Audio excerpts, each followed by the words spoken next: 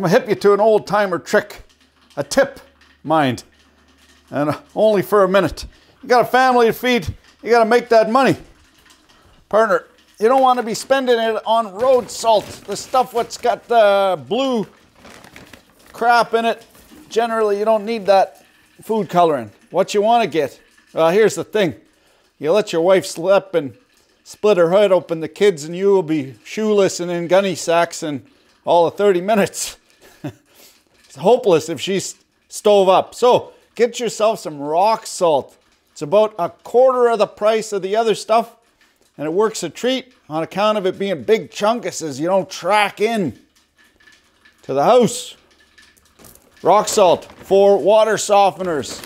That's what you want.